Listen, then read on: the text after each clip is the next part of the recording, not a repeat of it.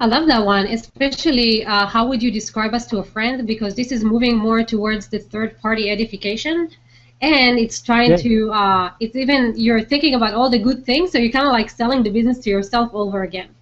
yeah, yeah. It really is. In their words, they're telling you what they think and feel about your business. So if you're just providing drop-down menus, and if you go out and use a lot of the survey tools that local business owners and solopreneurs use, you're very tempted just to put in things like, how did you find us? And you give them a choice of word or mouth, right?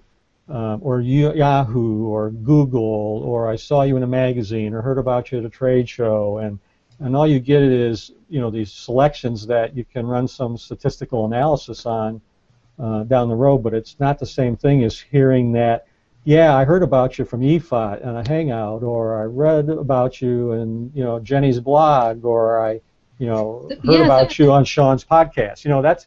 That's more information that you're going to have that you can take action on, right? yeah, so actually that's a great point because a lot of us are just putting, website, search engine and stuff. So what is the difference? Like, why Yeah. is it so important to say, no, I heard about you from Ifat show?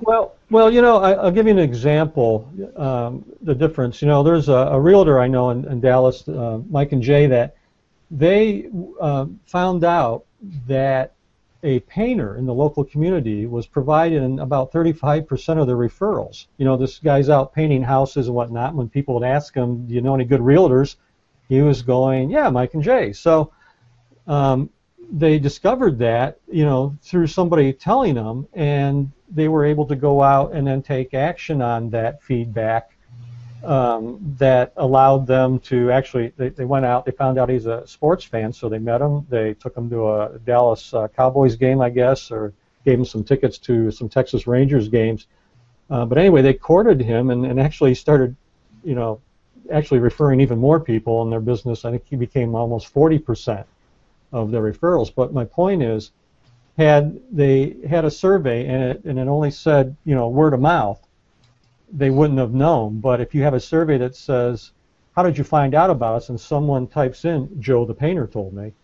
Now you got a lead or a clue that you can go out and look at and take action on and find out, well, who's Joe the painter, right?